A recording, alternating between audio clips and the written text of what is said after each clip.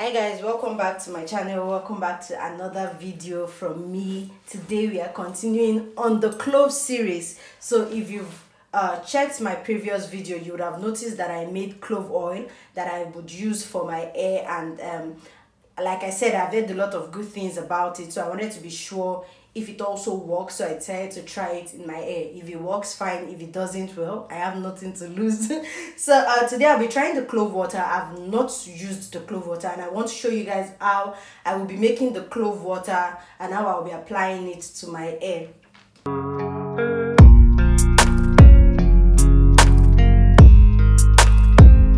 Most videos that I've seen, they use a mason jar, but I do not have a mason jar, but I have this plastic jar, whatever it is called, and then I have my water here. My water is at room temperature, and I have my clove. This is the clove that I'll be using. I just went to a local African store and I got this clove.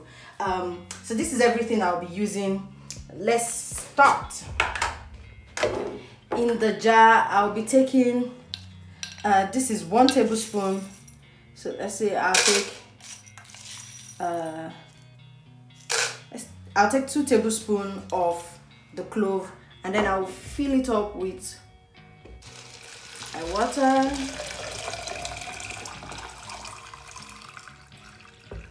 I think that this clove is too little for the water, so let me just add 1 more tablespoon of clove.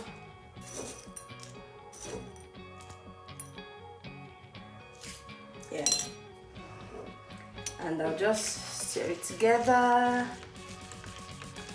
So I've had people leave their clove for some hours and all that stuff. I think I'll be leaving mine for 24 hours just for it to what do they call it, infuse into the water properly. I'm honestly tempted to pour the entire clove into the water, but I'm trying to resist the temptation.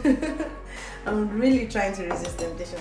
I think I will end up pouring it. Although I want to use this batch for the entire 30 days. I'll be putting my hair in a protective style for 30 days, and I'll be applying it to my hair every other day. That's 3 times a week. I'll be applying it to my hair. So that's why I'm making this amount of clove water. On a normal day, I wouldn't make up to this amount, so I'm tempted to just use everything. Let me use everything. Yeah, just use the entire clove that I got. Is it normal for the clove to float? Every other person that I see, their clove is usually settled, you know, but mine is floating.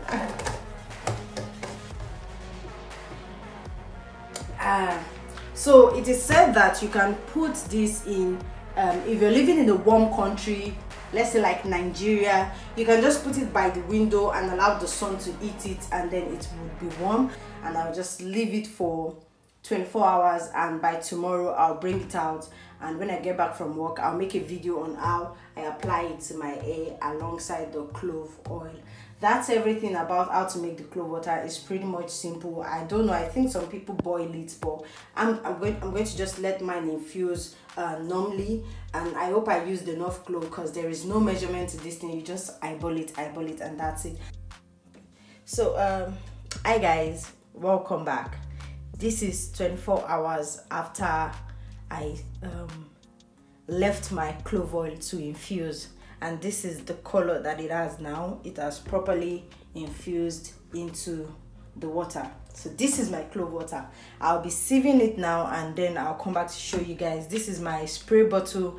I know that the quantity I'll be doing will be a lot, so this bottle would not be enough, so I got this old leave-in conditioner that I had in the house that I've exhausted, so I kept the bottle, and I'll be using this bottle as well, and hopefully these 2 bottles will be enough to contain the water, and if it's not enough I'll just leave the rest in the fridge and then use it as I go. So let me sieve it and show you guys. Okay, so I just finished sieving the water from the clove, and I'll be putting it in my bottle. So I think so I don't spill it on the floor, I'll just do this.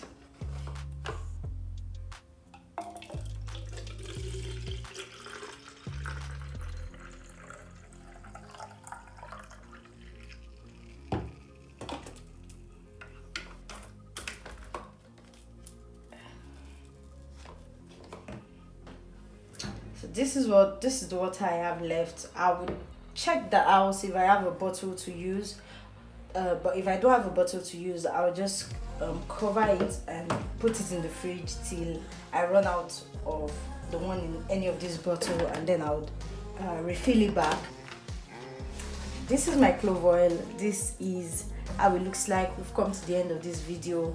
I would be showing how I apply this to my hair, and the process is simple. I would spray this to my hair and seal it in with the clove oil as well, and that's what I'll be doing for the entire 30 days. This is day 2 and I have not applied the clove water, and I'll start applying it from from 5 days to this time. That's because I'm currently on a frontal wig and I already laid it down and it wouldn't move. So I'm hoping that after a week it will be easier for me to take out the wig, and I would start using this water from that time. I don't think the water gets bad. I don't think it spoils. I've not heard of it. I've not noticed it, so I think it should still be fine. But thank you guys for watching. Please don't forget to like, comment, share, subscribe, and if you've used clove water consistently, I would also like to hear from you. Let me know, does it dry out your hair? What has it added to your hair? Did it work? Did it not work? Just let me know. Yes, that's basically everything about this video. Thank you so much. See you in the next one. Bye.